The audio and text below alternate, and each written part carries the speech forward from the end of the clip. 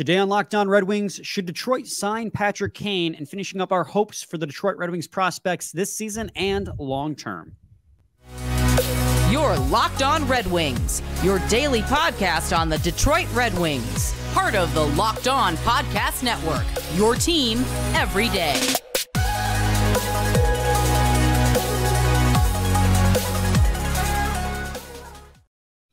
Welcome back to the Locked On Red Wings podcast. We are your hosts, Brian Fisher and Scotty Bentley. I'm a podcast producer for the Daily J, a WWJ News Radio podcast, while Scott is a host over at Locked On Tigers, as well as a freelance journalist for the Detroit News. And today's episode is brought to you by Birddogs. Go to birddogs.com/LockedOnNHL or enter promo code LockedOnNHL for a free water bottle with any order. You won't want to take your Bird Dogs off. We promise you that. Scotty Bentley. It's me. I said your name wrong. I said no, dude. That's my on my birth certificate. I sometimes call you Scotland when I'm DMing people for crossovers. Like, let me check with Scotland real quick. Nice. I didn't know that. So yeah, now you do. Now everyone does. How you doing? How's your Labor Day, buddy? It was good, man. I spent the entire day doing fantasy football drafts. I was in I'm in four fantasy leagues, and all four drafted on Labor Day. Somehow none of them overlapped, which I think is super impressive, just like by coincidence. Like, I'm not in charge of all of them or whatever. So, yeah. How about you? I spent the day playing Legend of Zelda Tears of the Kingdom, like literally from 11 a.m. until about 10 p.m. That's pretty much. No, Right. I'm sorry. I stopped to lick envelopes for Allison. We were addressing some of the save the dates. Nice. Well, that sounds super on brand for both parties here. So yeah, the glue, the taste of glue, it gets to you after a while. Yeah, that'll get you, man. That gets you. But on today's episode, guys, we're going to talk about, first here in segment one, we're going to address these Patrick Kane to Detroit rumors that are circulating on social media. Then also we're going to finish off our prospects, hopes, long-term and short-term. This episode, we got William Wallinder, Albert Johansson, Carter Mazur, and Cross Hanas. On Monday's episode, we went over Kosa, Lombardi, Danielson, and Pellica. So if you want to hear our thoughts on our hopes for them, go back and listen to that episode. And then last week, we did longer kind of previews on Soderblom, Casper, and Edvinsson. Drew a blank there for a second. But like I said, we're going to start off talking about Patrick Kane because some rumors started circulating on Twitter or X or whatever you want to call it this past week. And of course, as soon as I click on it, it goes away. But John Dietz, who is a beat writer for the Daily Herald for the Blackhawks, the Bears, and I believe the Cubs, said that there is interest from Patrick Kane to join Alex DeBrincat in Detroit should he become healthy. But it would take then, obviously, Steve Yzerman to extend the olive branch of mutual interest. This came after a report that Patrick Kane's recovery from his hip resurfacing surgery is progressing on track, if not ahead of schedule. But Patrick Kane also said in the Associated Press article that he was going to stay on course regardless of where he is at, according to his doctors, because he doesn't want to rush this. And so now all of Red Wings social media can't stop talking about the idea of Patrick Kane coming to Detroit. And Scotty, in my opinion, I have very many mixed thoughts on that. There are some things that give me pause and some things that excite me with the idea. I think if you asked me 3 months ago when we talked a little bit about it briefly, if I wanted Patrick Kane to Detroit, I would have said, hell no.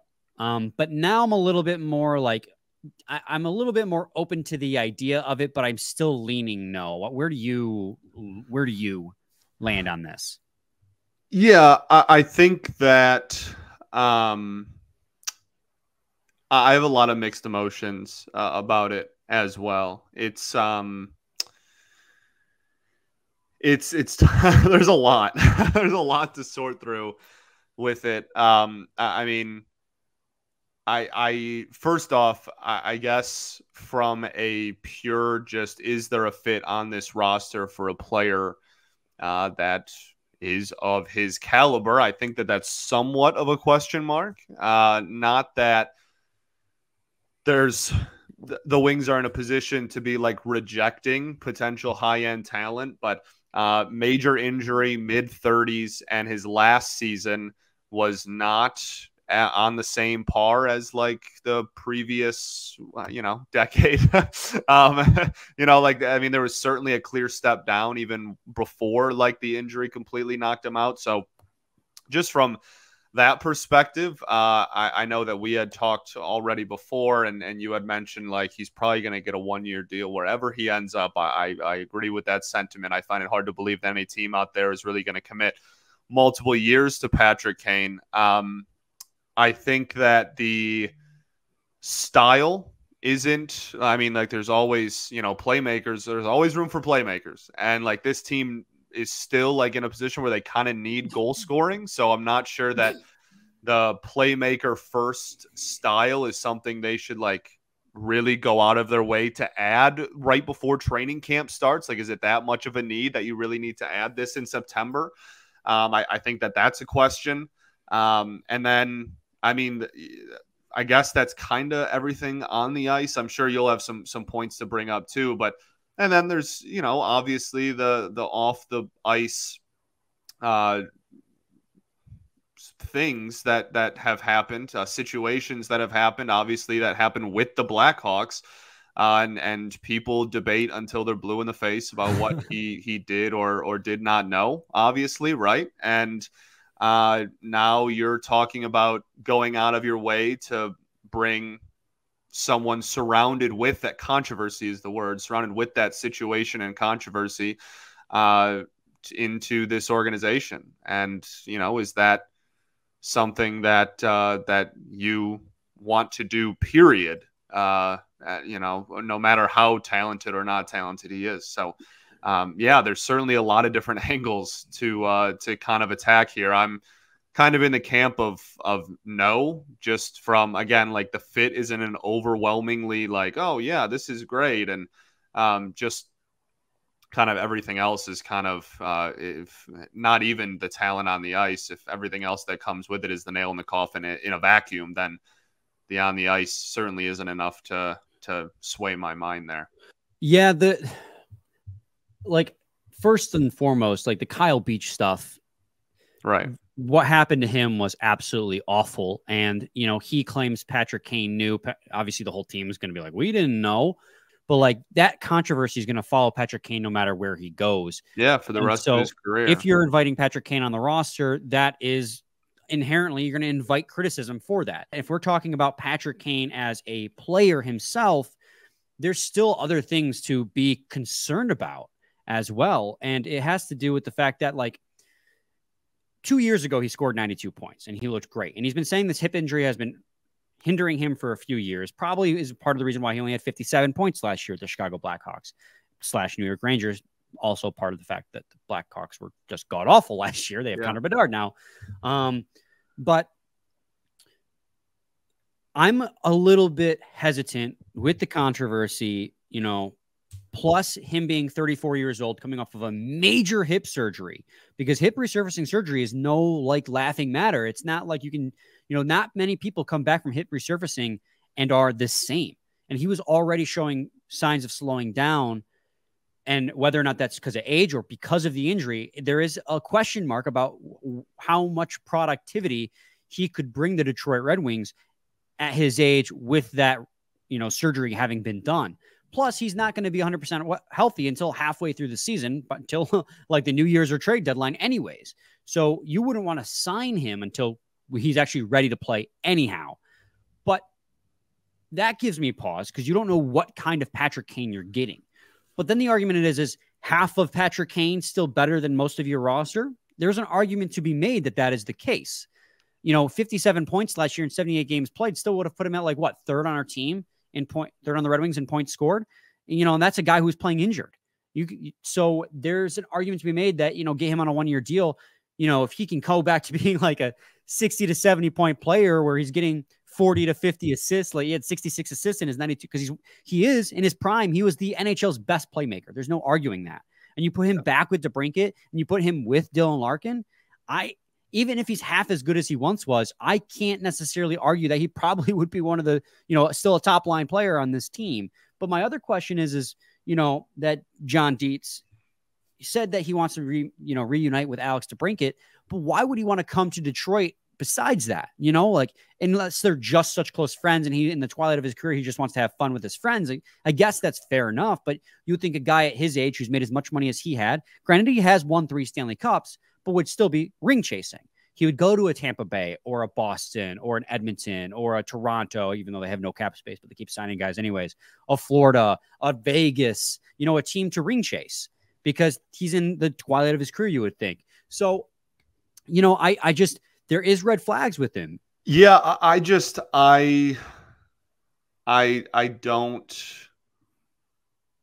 see it as like a necessary ad. Like, it's September. Like, definitely not now.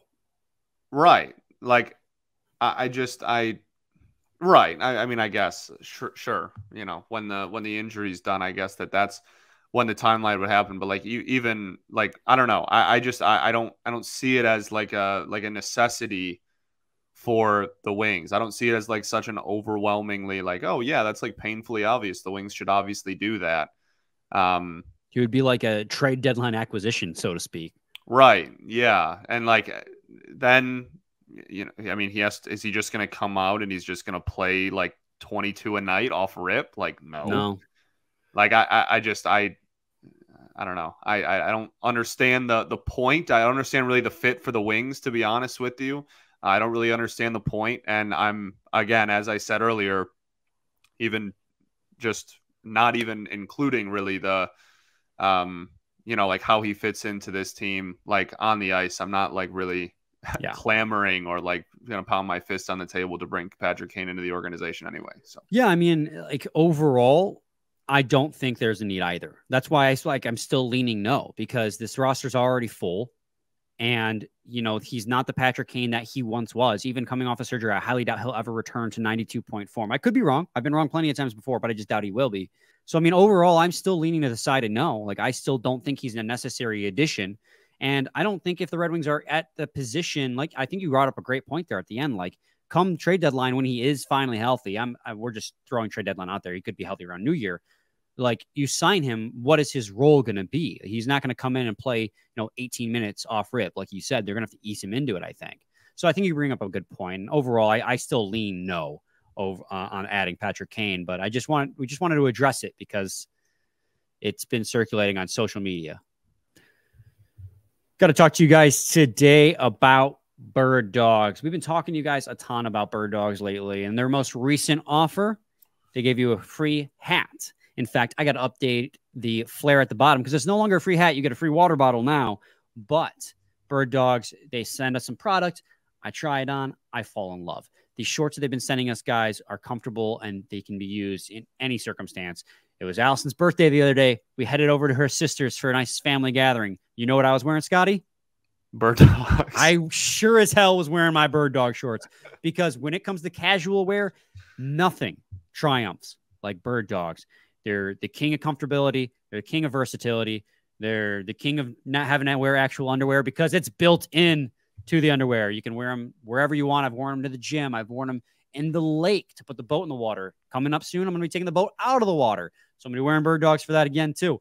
And you can wear them out on date nights because they look so nice that you think they're just khaki shorts. They are just great all-around shorts. And you can get sweatpants as well. They sent us some of that. They got hats. They got water bottles. They got mugs, like Yeti-style mugs. They got it all. So go to birddogs.com/LockedOnNHL or enter promo code LockedOnNHL at checkout for a free Birddogs water bottle with your order. That's birddogs.com/LockedOnNHL for a free water bottle at checkout. You won't want to take your Birddogs off. We promise you that. Segment 2, Locked On Red Wings podcast. Yes, we know we're a little late getting into the prospect thing, but we're just going to ride that Patrick Kane train until we ran out of breath because it was all that anyone could talk about the last couple days. But now we're going to move into our prospect hopes for the season and long term. We got 4 more guys we wanted to address. Scotty, because we're kind of over already in time, let's merge our Albert Johansson and William Wallinder talk. William Wallinder last year with the SHL Rögle had 26 points in 50 games played. He came over to Grand Rapids at the end of the season, played just 1 game. Albert Johansson, on the other hand, played all of last year with the Grand Rapids Griffins, had 53 games played, 15 points, ended the season injured. Steve Yzerman said he probably would have gotten a look at the NHL at the end of the season had he not been hurt. Scotty, what are our hopes for Johansson and Wallinder short term, and then long term? What do we think that we got in these guys? Yeah, it's interesting, man. I think, I mean, like you said, there was like really, people were pretty much under the impression, and Yzerman all but confirmed it, that or I guess all did confirm it, that Johansson was going to get a look in Detroit last year if he didn't get hurt. I think that, I mean, best case scenario is for Johansson, especially, like, he does so well that if/when an injury happens on the blue line, he's in the conversation to get called up, and everybody's confident in it. I know that Edvinsson is obviously going to be in that conversation too. But I think, I don't know, like, multiple injuries certainly have happened before and will happen again. Hockey's a physical sport, and we're certainly going to have to deal with that at some point. I think best case scenario is he gets his feet wet in Detroit this year. Well, I guess that's more Johansson than Wallinder, but I guess Wallinder is kind of in that a similar breath at least. Yeah, I think Johansson is closer to the NHL level than William Wallinder is, having played nearly a full season, 3/4 of a season of professional hockey in North America, because there is an adjustment period, and some guys skip that adjustment period. Lucas Raymond skipped the adjustment period, came right to the NHL. But I don't think William Wallinder is Lucas Raymond caliber of talent. Not to say he's not talented. He was a second-round pick at the very beginning of the second round, and people had him projected going in the first round. But I think when it comes to Albert Johansson, this is a guy that I don't think makes the roster out of camp, but I think gets looks at the NHL level. At the very minimum, he gets that 9 games played at the end of the season. But I think he could get a promotion if long-term injuries or just, forces his way on the roster. I think there is a reality that, this is a year he earns a spot at the NHL level in some capacity, whether it be a temporary role or a full-time role. William Wallinder, I think, is going to need to marinate in the AHL for 1 more year, but, could possibly get that 9-game look as well if injuries suit themselves in his favor by the end of the season. So, I mean, both these guys are getting really close to the NHL level. Albert Johansson, in my opinion, especially. But William Wallinder, not that much farther behind. But long-term, Scotty, I mean, I think both of them are probably ceilings for both of them, like second pair, but I think probably more than likely going to be like third pair guys. I could see Albert Johansson being a second pair guy. It's hard to tell with these guys who are taken outside the first round where they'll be, but I can see them. I mean, I definitely see them both being mainstays on the NHL roster. It's just where they'll be. I guess the cop out is to say second and third pair for sure. I don't think any higher than that though. Yeah, I agree. I think that they're bottom 4, but bottom 4 is still in, second pair is included in bottom 4. Like that's not a like nothing. I think that, I agree with you. I think that would be great. And we talk about all these prospects, and like, it's important to remember like the likelihood of like all of these dudes being like middle 6, bottom 4, like players is slim. Like some of them won't work out. And so the fact that the Wings have so many defensemen that we're excited about, that we're going to throw at the wall, the likelihood of more than one of them sticking is solid. And so I mean, I don't have the utmost confidence that, like Edvinsson, Johansson, and Wallinder are all going to be like mainstays on the Red Wings for the next like decade. I think that's probably a little far-fetched, but in the same breath, I'm very confident that the ceiling between those two guys is a solid bottom 4 defenseman. And if even one of them turns into that, I think that's a big win. I mean, it's also worth noting that William Wallinder was no slouch in the SHL last year. He won Young Player of the Year from the European Hockey Alliance or something like that. 3rd straight Red Wing prospect to win it as well. And he was over half a point a game in the SHL playing with men. Like, that's pretty substantial. Yeah. So William Wallinder is a solid prospect. They both have that ceiling of being second pair guys, and that's a good thing. That's a good problem that Red Wings have, where they have a lot of guys who have ceilings of second pair or top pair defensive prospects. Edvinsson being top pair, and then obviously Johansson and Wallinder being second pair. So I'm really excited for both these guys, and I hope at least one, if not both of these guys, looks at the NHL level and maybe even pushes their way on the roster. I mean, if they're pushing one of these guys off the team or into a gondola at Little Caesars Arena, that means that they're playing better than guys who have been veterans in the league for years. Right. Yeah, so I'm definitely for that. We're going to take another quick break, and when we come back, we're going to talk about Carter Mazur and Cross Hanas, two guys that we are really excited about on the forward side of things. So stay tuned to Locked On Red Wings. Segment 3, Locked On Red Wings podcast. Scotty, do you want to talk about Hanas or Mazur first? Let's do Hanas. Hanas, cross crease, Hanas. What was the other one we called him? Crisscross, cross ice. Cross ice Hanas. Yeah, everybody called him that. Well, I'm just going what we were calling him last year during the prospects tournament. Right. Right. Yeah, forgot about that. Wow, fake fan. Hanas got his graduation to professional hockey last season. He played 30 games with the Grand Rapids Griffins, being over half a point a game, 17 points in 30 games, 9 goals, 8 assists before being injured and not playing. So he kind of got overlooked, I think, by a lot of Red Wings fans as an exciting prospect because he spent so much time out. This is another guy, I mean, short term for him, go back to Grand Rapids, stay healthy, and continue your development. Because if you continue to play like this or even better than this, I think he'll find his way to the Detroit Red Wings roster, not this year, but, maybe push for a roster spot next year. Yeah, I agree, man. Well, I think that that's a nice, like in terms of timeline, that's like a nice place to put. Honestly, a lot of these guys, I think that's kind of a nice area to put them in. But yeah, I think that if best case scenario is he really establishes himself this year, and then next year around this time, we're having the same conversation. And within it, we're talking about like the likelihood of him getting a legitimate look at the NHL that year. Yeah, absolutely. And like long term, where do we see him? It's tough. This is a guy that I really have a hard time predicting long term. Ceiling, see him as a middle 6 winger at the NHL level. Floor, doesn't make the NHL at all. It's really hard to tell. He only has half a season in professional hockey. He was really good at the Portland Winterhawks in the WHL the year before that, but it's really hard to tell. So I always lean to what their ceilings are long term. I think middle 6 winger is that ceiling. But, I mean, the floor on this guy is going to be a lot lower than it is on like some of your higher tier prospects. Like Marco Kasper's floor is like bottom 6 center. His ceiling is like top 6 center. So like the disparity there is a lot bigger. I could see Hanas being a top 6 winger, but I could definitely see him not being that either.